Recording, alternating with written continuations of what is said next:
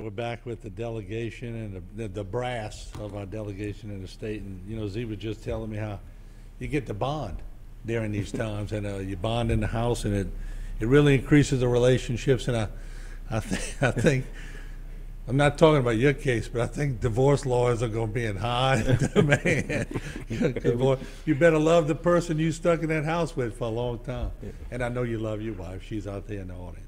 All right, let's talk about some positive. I want to hear some positive. We're going to leave the people with some positive. And Stuart, let's come to you. Let's talk about some of the positive things going on in the state. Positive things going on in the state right now is, I mean, the leadership. I'd start right now with leadership under Speaker Shake Snyder. I mean, we are proving to the people of South Louisiana that, you know, this isn't exactly about just New Orleans. This is about the small towns, and it's about Houma and the small towns south of Houma. On further east, we have to show a presence there and make sure they understand that we have not forgotten them. And that's why we're here today, and that's why we've been here all week. And we'll continue to go around and check on everybody and make sure their needs are met. HB2 is the capital outlay bill, and I hope they get their request in, and I know Z and Tanner will make sure that those requests are in early, because it's going to need money, state money, to help rebuild this area. I mean, this is a beautiful area of the state of Louisiana, and the most resilient people. Lake Charles is the same way. Resiliency, they're going to rebuild. So we just need to make sure they have the resources to rebuild, and I'll make sure that those resources are there. Well, thank you for that. Now, I want to come to Mr. Speaker, Clay Shake Snyder. Let's talk about the schools. I've had all the superintendents on, and they're positive. I mean, but they got a mess on their hand. There's no doubt about it. What can y'all do as a state to help these superintendents? We had the state superintendent here yesterday also, but it's going to be an undertaking. It will be, and look, when it comes to schools, it's always an undertaking. No, even during a normal time of the year. But I can tell you, doing the things that we've done in Southwest Louisiana, helping with those schools over there, and helping with funding to be able to get them back on their feet, was tremendous. And these guys helped a lot on that. We'll reach out. We'll sit down with these superintendents. We're not done. This is not only visit down here to meet with them, but we'll sit down with them, see exactly what their needs are, and we'll go back to the Capitol, and we'll start putting funding in place and dollars in place and whatever it is to take to get these people and these young kids back into school. I mean, that's the main thing. Look, you know, it's disappointing that the national news has picked up on the northern part of this storm, and it's showing that, you know, the New Yorks and the New Jerseys are hit and they're flooding. Of course they are, and I feel for those people. But if you look down here and you look at Louisiana and the things that we go through, I can tell you that our people of our state are resilient. We're going to get through this.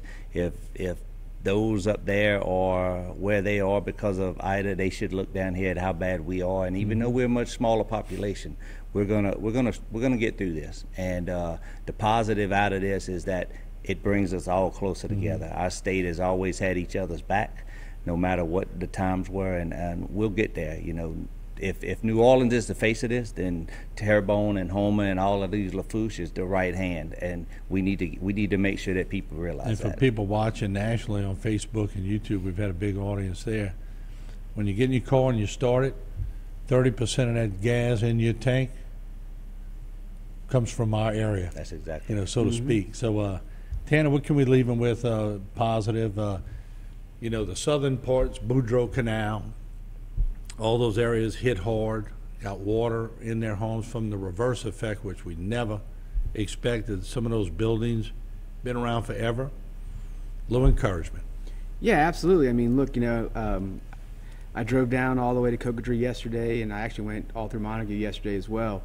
And, you know, Cecil Lapier's grocery store is still there. I mean, that's kind of like a minor miracle, right? I mean, I fully intended to see it in being rumble. So my point being is we will survive. That grocery store has been there since the 1800s, you know, early 1900s, whatever it is, and it's still there. And so that's a testament to our ability to come back.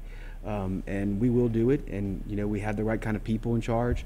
We have the right kind of people around the state in charge to make this happen. And I know that everybody at this table is committed to working with whoever we got to work with, federal government, governor, whoever, to bring this area back and get it what it needs to recover as fast as possible. Yeah, we got about a minute and a half left. Jerome, I'm gonna come to you. I'm impressed with the camaraderie I see here with law enforcement, with you guys. I mean, that you could tell y'all genuinely like each other.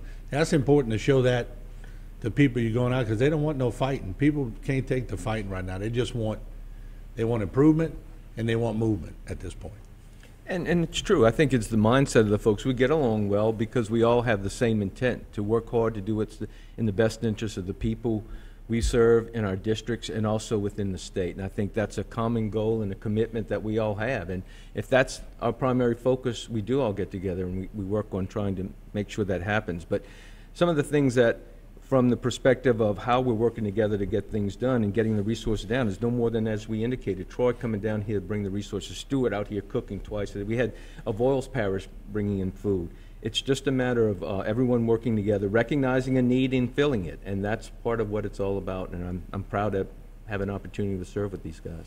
Well, we certainly appreciate y'all stopping by for a much-needed talk with the public. And Mr. Speaker, Mr. Pro Tem, thank y'all, and to the reps, thank y'all for what y'all do. Y'all have done well for our area. We appreciate that, and keep up the great work, and God bless all of y'all. Thank you. Thank you. Thanks for having us. We'll take a short break. We'll have a lot more here on HTV. We got to let these guys go do their job now, so we'll be back after the break.